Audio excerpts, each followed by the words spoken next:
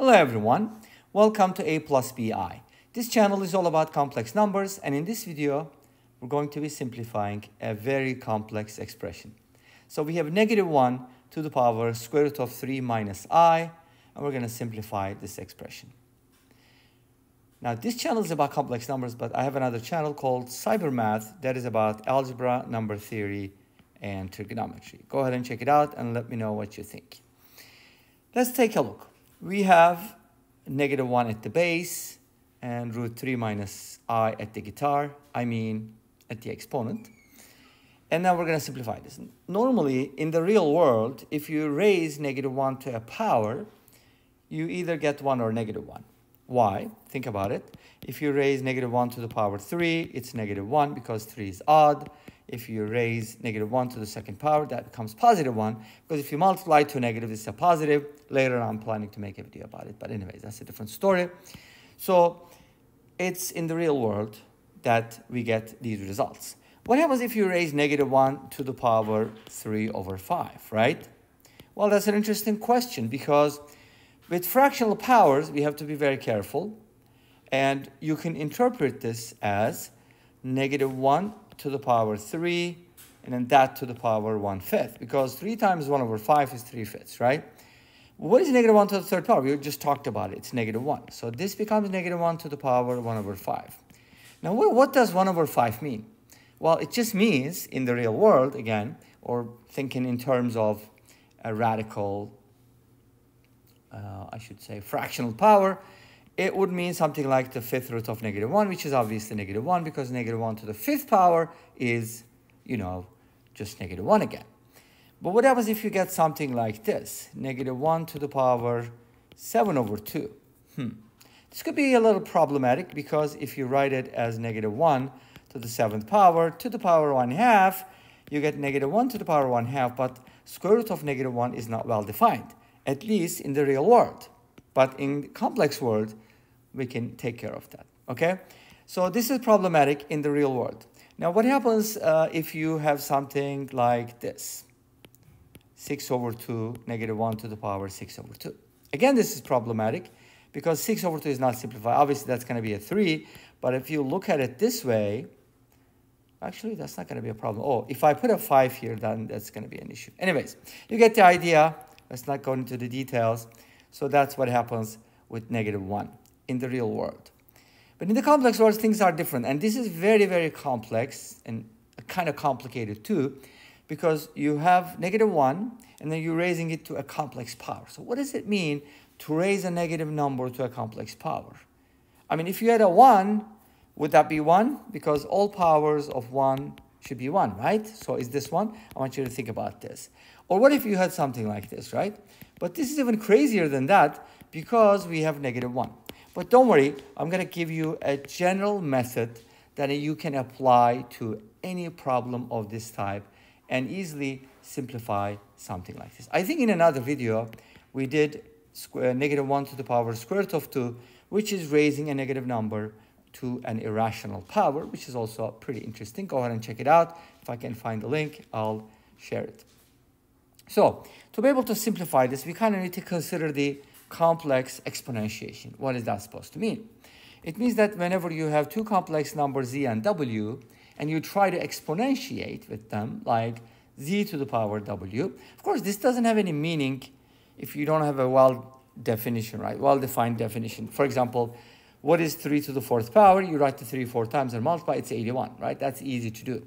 But what does 3 to the power 1/3 mean? Do you write the 3 1/3 times? No, not really. Actually, you need to write a number 3 times to get a 3. It's kind of like the other way around. With the complex numbers, it's defined as such. We can write z to the power w as e to the power, and be careful about this, w times ln z. But ln z brings another issue. This is a complex logarithm, right? Not just like a normal logarithm.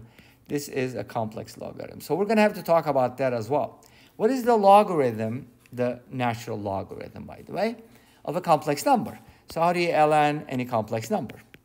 And there's a method to do it. If you can write z in polar form, like re to the I theta, when you ln, it's just going to be ln r plus I theta. Of course, theta can be replaced with theta plus 2 pi n because theta is considered usually the principal argument, which is the smallest angle between negative pi and pi.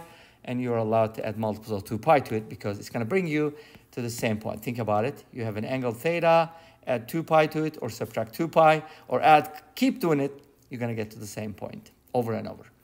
But we have to express it in a more general form. So the natural log of a complex number, which is the complex logarithm, can be found by natural logging the modulus, because r is the modulus or the absolute value, right? Okay, how do you find the absolute value of the complex number? It's the distance from 0. So if you have z and r, and let's say this is, should I use a and b? Probably. This is real, this is imaginary, this is the argon plane.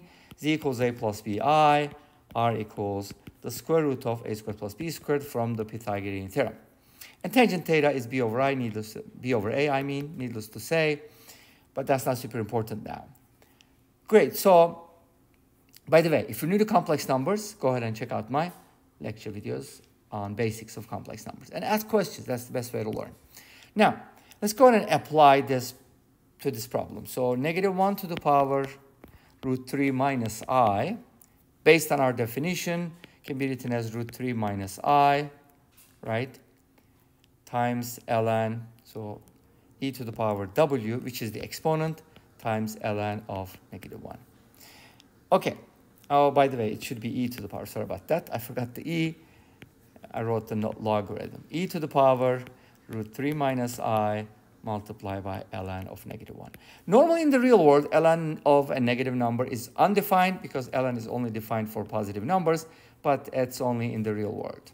In the complex world, ln 0 is not defined either, but everything else is defined, even ln of a complex number, which we talk about.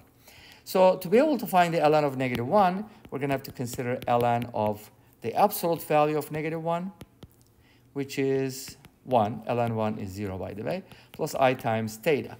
What is theta if our number is negative 1? Well, negative 1 is going to be right here because it's a real number. It'll make an angle of pi radians, so its angle is pi. But we're allowed to add 2 pi n, like I said before, to write the whole thing in the most general form. This is 0, so ln negative 1 is given by that.